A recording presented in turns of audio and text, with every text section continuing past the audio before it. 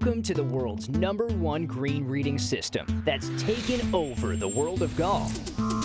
Aimpoint Express. Aimpoint Express is a lot easier than I thought it would be. Aimpoint Express is teaching golfers how to be expert green readers in weeks. Anyone can learn Aimpoint Express. It's not just for the pros. Created by amateur golfer and software developer, the mastermind behind this game-changing technique is Mark Sweeney. You probably heard your whole life that green reading is a God-given talent and that either you have it or you don't. You probably also heard that it takes decades to be a great green reader.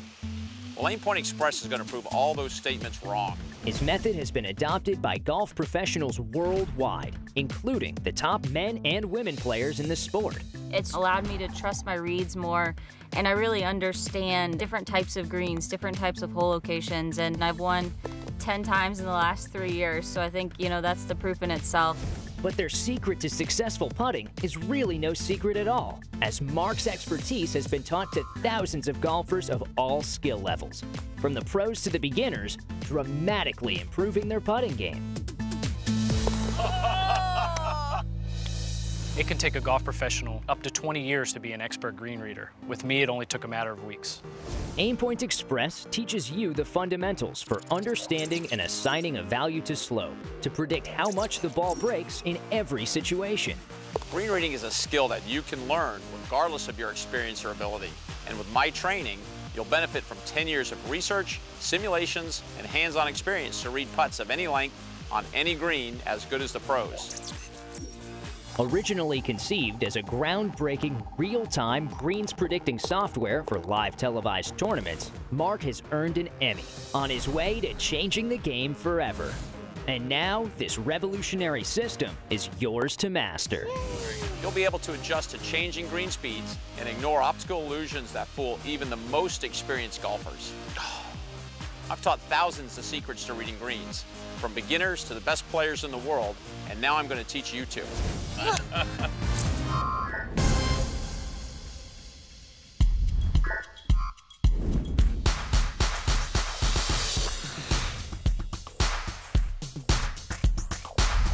The first lesson we're going to learn before we get into the express read is what causes break.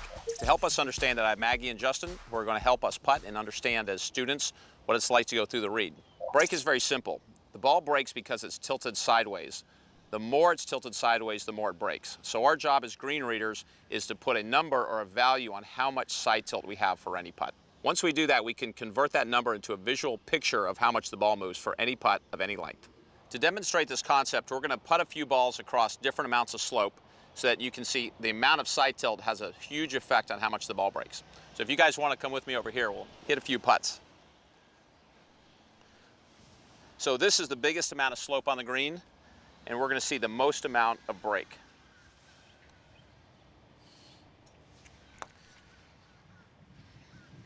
So that ball broke a lot and turned very fast because there was a lot of side slope. You notice where that line stops, guys?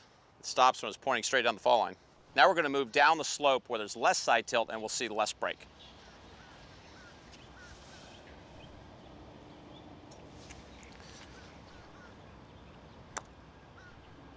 So clearly the less side tilt, the less amount of break we got on that putt. All right, now Justin, I'm going to have you hit the ball, and what I want you to pay attention to when you put it down is how much side slope you feel in your feet before you putt it. Okay.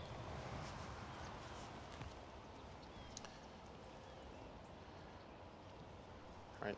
Clearly there you're tilted a lot to your right side, aren't you? And the ball is also tilted a lot to the right side. Yeah. Okay, let's see how fast it turns. It's not bad. It's good. Really good now. Oh, wow. Good. And that ball broke at least 5 feet. Yeah, at least 5 feet. With that much tilt. Okay. The important thing to understand is we're only feeling side tilt. We're not worried about up and down tilt, which changes the speed of the putt. We're focusing on break, which is caused by left to right or right to left tilt. So sometimes on the green you'll feel like the putt is uphill or downhill, but that's not causing break. What causes break is the sideways tilt of the ball. So that's what we're going to spend our time learning, and that's also going to lead us to understanding how much the ball breaks. Now we're going to actually put a value on how much tilt. So we can feel the tilt, but we need to put a number on it if we want to get the proper break.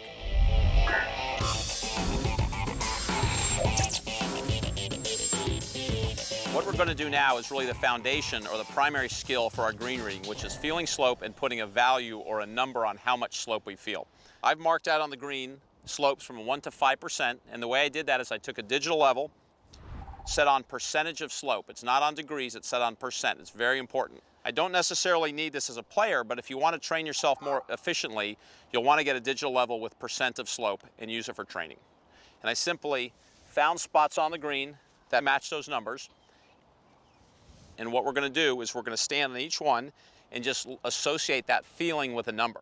Then we'll have our foundation to be able to start applying this to putts. So we're each going to stand directly across it, and the key is to keep our knees softly bent and let yourself go with the slope. We don't want to lean into the slope. 2 or 3 seconds maximum, and then we're going to switch to the next number. And each one will feel a little bit different. You guys want to jump through? Maggie, you want to go first? Yeah. Okay, sure. we'll start at the 1. So stand on top of it? Yep, just stand across it. Just spend a couple seconds, feels very level. Just a little bit of tilt towards me. A little okay. bit. 1 is a very subtle slope. If we had a 0 slope, there would be no tilt at all. But a 1 is a very subtle slope towards me. Okay, just a few seconds there, then we'll move on to the 2. 2 is still fairly gentle slope. Yeah, a little bit. Now the key is we want to move fairly quickly through these. If we stand on the slope for too long, our body will start to adjust and equalize the pressure, and the feeling will start to dull. So we want to feel it really in the first 1 or 2 seconds. Okay. 3 will start to jump out a little bit. I can feel the slope, yeah. It's getting steeper. Okay. Okay. Now be sure when you're standing there not to straighten your legs. Now be sure to bend your knees softly. If you lock your knees out, if you make your knees straighter, you're not going to feel the slope as well. We're only going to feel in our feet. Yeah, I can't feel much when I'm straightening my knees. Well, if you just bend your knees softly, your quads will engage and you'll feel a difference between the two. Does that feel stronger? Yeah. Is this good? That's perfect posture there. Let's move on to the 5. And that's a pretty severe slope on a 5. 4s and 5s are a lot of slope. Most putts are between 1 and 3%. We'll get 4s and 5s and even higher on longer putts. Right? Justin? All right. Now you can hold your putter any way that's comfortable for you. Okay. What does the 1 feel like to you? Just a little bit to the left. Just a tiny bit, right? Yeah. Okay. Do you feel a difference? A little bit. If it feels really subtle, go ahead and close your eyes for a second or 2, and that should turn up the volume a little bit or amplify the feeling. Feel stronger? Oh yeah, you really feel yourself falling more when you close your eyes. Okay. The 1s and 2s are subtle. 3 should start to pop out a little bit. Do you feel a difference between 2 and 3? Not much of a difference. Okay. No. If they don't feel much different, what's happening is you're leaning into the slope. He's not lining up level with the slope, he's leaning into the slope. So his body is trying to equalize the pressure. So we have to make sure we're kind of going with the slope or falling with the slope. So go ahead and let your body just kind of fall with the slope as if you were almost chipping downhill. And you should feel a lot more pressure on your left leg. Is that better? Yeah, that's much different. That's better. Feel a bit stronger? Absolutely. Okay, good. Yeah. Let's try the 4. 4 is starting to become a lot of slope. Yeah. Pretty obvious. Yes. Okay. All right, good. All right. 4s and 5s are very severe slope. Really severe, yeah. Okay. Typically, we won't get 5s unless we're on long putts. You rarely get 5s inside 20 feet. Yeah, that's a lot. Okay, now we're going to take what we've learned about putting a value on the slope, and we're going to start applying that to short putts, which is the foundation for every putt we read. When reading slope, be sure to bend your knees softly. Get your read within a few seconds or less. Stand up straight. Measure slope in percentage, not degrees.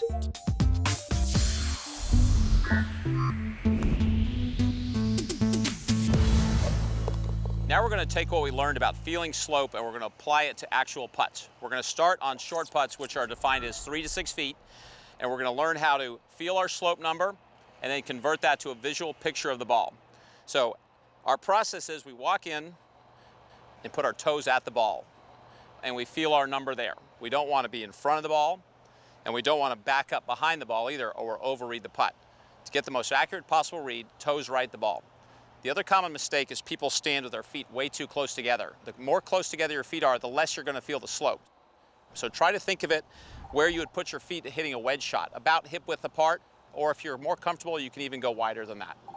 So Justin and Maggie, if you guys want to step in, put your toes to the ball and tell me what number you feel. I feel like a 3. Okay, Justin? 0. 0. Okay, on short putts, typically you'll get between 0 and 4 at the maximum, but there are zeros. You'll have several spots where you'll feel no side slope at all, which will be straight putts, obviously. You'll also start to feel uphill and downhill as you do this process. So we're not focusing on our uphill and downhill, we're only focusing on our side hill number, okay? Now, if you guys could move 2 balls to the right. Okay, now Maggie, what do you feel over there? 2, 2.5. 2, 2.5. Now you can also go in between numbers. It doesn't have to be 1 or 2 or 3. It can be 2.5. It can be a little more than 2. It can even be a strong 2 if you want. Feel a 1, 1.5. If you're not sure, it's safer to go for the higher number. Okay.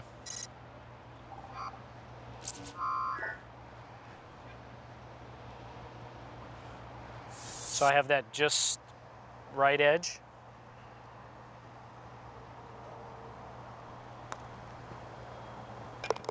Good. Definitely was stronger than 1, Yeah. wasn't it? Yeah. Good. It's about 3. 3. Okay. So it's about a ball out from the right. Okay.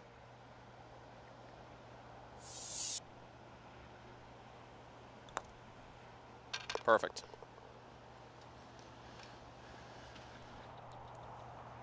Feel a 1. Okay. So I have it on the edge, Which way? right edge.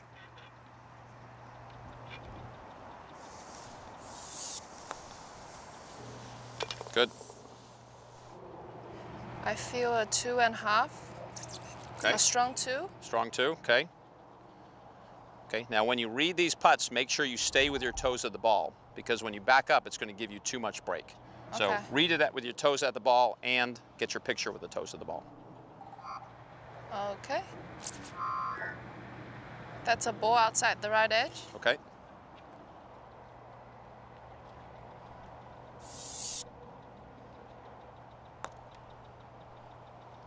Okay. The make percentage from 5 feet on PGA Tour is 80%. So the best players in the world will make 4 out of 5 of those putts. Okay. Now that we've learned how to feel slope and to create a picture of what the break is on short putts, we're going to go through a personal calibration process to make this read as accurate as possible for you as an individual.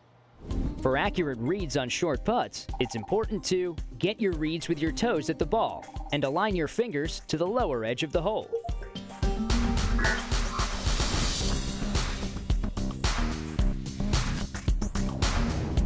Now that we understand how to use the Express Read, we have to calibrate for our own personal body sizes to make it as accurate as possible.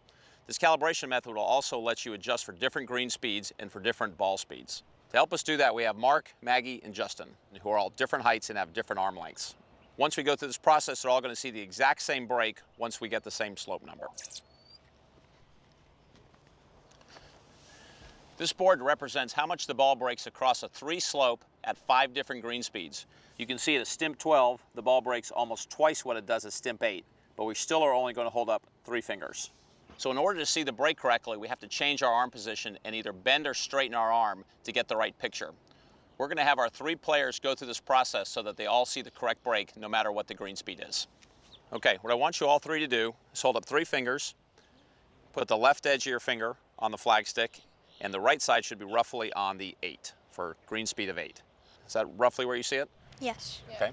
Now bend it until it comes into 10. So as the greens get faster, you'll bring your hand closer to your face and you'll see more break. Oh. Good? Yeah. Okay. And now bring it in and go all the way to 12. Good.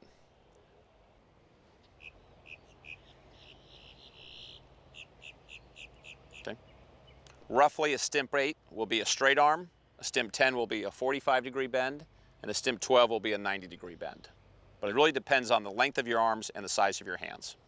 Good. So this is roughly how you calibrate for green speed. If we need more break on a putt, we bend our arm more. If we need less break, we straighten, just like zooming a camera in and out. Okay, you can also use this as a method to calibrate for your ball speed. So if you want to hit the putt firm, you can go a little straighter. And if you want to hit the putt a little softer, you can go a little more bend with it. Everybody have a rough understanding of calibration? Yes. Okay. It's important you understand that calibration is a dynamic process. It's not a fixed process. We never really know the correct stimp, so this is really a trial and error method. The idea is you really get it correct by hitting putts. In other words, you go out and you assume the green speed's an 8, let's say. You start with a straight arm. If you're missing low, bend your arm more. If I'm missing everything high, I need to straighten my arm a little bit. We're really calibrating to break more than green speed. The green speed can also change during your round. So you might start off in the morning straighter and you might have more bend later as the green starts to dry up. It's a dynamic process. Allow yourself to react naturally to that. So as you go out on the putting green and you hit putts, just naturally let your arm change until the picture you get matches the break. Now that you understand calibration, we're going to apply what we've learned to our birdie putts, which are putts from 7 to 20 feet. These putts you really need to be dialed in if you want to make these putts versus just getting close.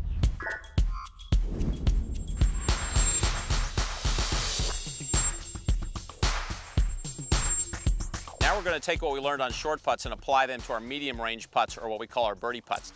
It's typically between 7 to 20 feet. Two things we're going to do different. Because the slope can change on longer distances, we're not going to get our slope of the ball. We're going to walk roughly halfway up and get our slope number there. So we'll start at the ball just to feel the low side. So here I'm tilted to the right. So I'm going to walk in on the right side roughly halfway and get my number there. Here I feel a 4. I'm going to take my 4 back to the ball.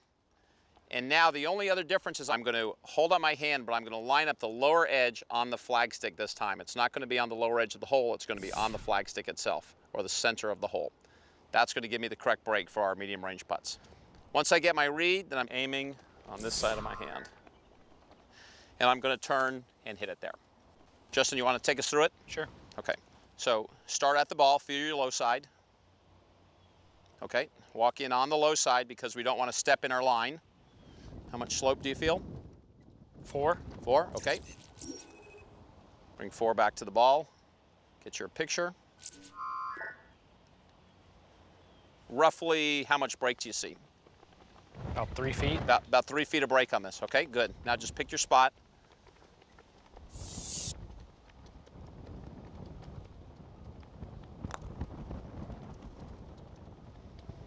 Okay, it's a good putt. The read was really good. A little bit short. Now what if I like to see, instead of the point, what if I like to see the path or the curvature of the ball? Yes, so we have a method that we can use our hand to also see the actual curve of the putt, or the entry point into the hole. I'm going to get behind the ball, turn my hand up, put the top finger in the hole, and now I'm going to drop my hand and turn it at the same time, like a door hinge. And it's going to create a curve on the ground. That's the actual curve that the ball takes on its way to the hole, so that you can see exactly where the ball is going. Okay, good putt. Thanks. Now we're going to go to a slightly different putt for Maggie. We're going to do a 10-foot downhill putt with less break. Let's come on over here. So there's about a 10-footer. There's going to be less side slope, but go ahead and go through the same process. Okay. On these straighter putts, it's very important that you start at the ball to get the low side correct. Yeah, right side. Okay? Not much though. Not much. It's more downhill. What kind of slope do you feel? It's about 1. Okay, 1 sideways. Yeah. Downhill, but only 1 sideways. More downhill than side hill. Okay, Yeah. good. Small number. So hold up 1 finger. 1 finger shows you roughly how much break? A cup out. Okay, good.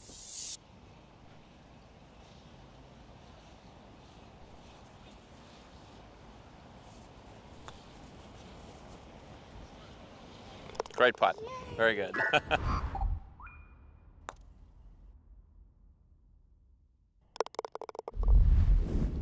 Which side is low? Hit the ball. Left side, okay. Walking on the left side. Now be careful where your line is because you're almost in your line right here, so just go a little lower, okay. 2. All right.